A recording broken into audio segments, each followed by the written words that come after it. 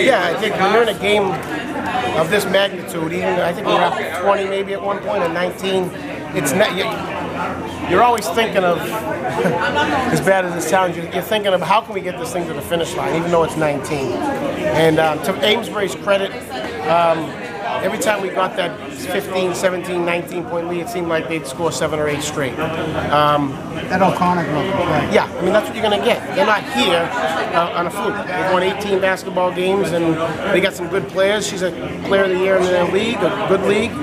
And we knew they were going to keep coming back. Now, at the same time, you know, 2 of our key players from the other night and from the whole season, we don't have towards the end. So, again, talked about it against Fenwick with stories of resiliency. You know, I said at the end, you know, get the ball to Van. And then I said, I can't believe I'm saying this in the North Final. She's a great kid. She's worked hard. She's only a sophomore. She's played 2 or 3 quarters of JVs all year. So, you know, she's usually very good with the ball, but you can't simulate North Final 4 minutes ago being double teamed. So she hit the big 3. After I just said in the timeout, let's kill some clock, and they take not take a quick shot, but they've been doing the opposite of what I've been saying all year. That's why we're still alive. Yeah. Coach, it was a little shaky at the end, right? You know, I think, you know, every year sound like we're not Duke here, but the years that we've been here, it's always a struggle. It's been a struggle at the end. I mean, Winthrop in 2014 with maybe our best team. I think that was a 1 or 2 point game at the end. We were up 10 with a minute and a half to go. Stoneham was close for a while. Listen, the other team wants to go to the Garden as well. Now they're down 10, and there's only 2 minutes. So now they're in desperation mode. They're running 2 or 3 at the ball, and listen, let's face it, they're human beings. They're just trying to look at the clock saying, can that just get to 0, 0, 0? And it's not going to unless you keep playing, because they don't want to lose. You know, we have a saying, Mr. Ridley, who was our principal, is, you know, when teams lose at our school, he always says, I didn't know if you guys knew this or not, but the other team wanted to win. You know, so you can't just sit back and say, oh, we'll hold the ball for 30 seconds and then give it back to you and kill clock. So I think it was a combination of us maybe limping to the finish line with some different players on the floor and them in desperation mode, trying to win. Yeah. How about the play of Pam and Metella was hitting her 3s tonight, too? You know, we lost 3 in a row a couple weeks ago. We went to Nauset. That took about 10 hours. We could have been in San Diego quicker. We played Cathedral. We were up in the 3rd quarter. And then we lost to Fenwick, which that film won't be going to the Hall of Fame anytime soon for review. Since that time, we've had a renewed sense of energy, and it started with her.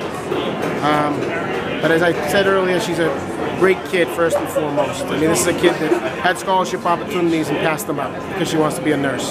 So she's probably going to end up at a nursing school and play Division III basketball when she could have went to a scholarship program and not paid for college tuition. I think that speaks volumes. Metella, on the other hand, she's an interesting character, we'll put it at that. Before the game, you know, the 3-point line, the high school line was in front of the college line. You could see it a little bit, but it wasn't. I was watching Olivia, and she was shooting from behind the college line. I thought she looked good shooting. So I didn't tell her that it was the wrong way. So I don't know. I just, you know, it's you don't want to put anything in their mind to make them think even more. So I would say most of her 3s were from behind the college line, and I'll go in and tell her now that she's ready for college, even though she has to stay for another year. Talk about Pam just having the composure to step up when after Gabby went out. You know, I would say, in general, she's one of the best kids I've ever come across.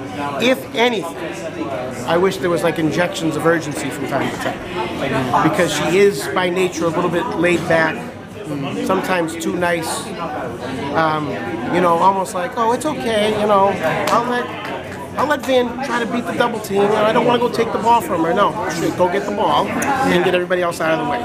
And when she did that, with 1 minute and 20 to go, 3 straight possessions, we had her take the ball up, right? We got 4 foul shots, 3 for 4, and we got a hoop from Janice in transition. So I guess the coach probably should have done that a little earlier. Speaking of Janice, she's kind of dark horse.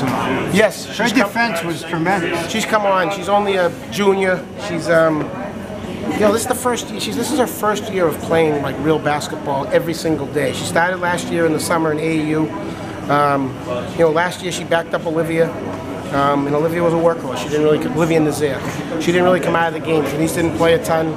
Went to work in the summer, got a lot better, and she's playing 27, 28 minutes a game.